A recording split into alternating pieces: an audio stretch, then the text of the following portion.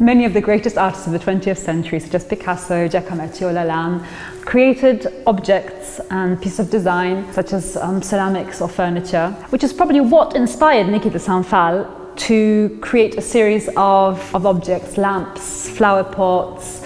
chairs, very much like this flower pot, that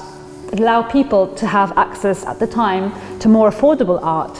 and enjoy them in their houses, and at the same time allow the artist to gather funds necessary to realize her most spectacular art piece, a sculpture garden, the Tarot Garden. Have a look at our website, buygallery.com.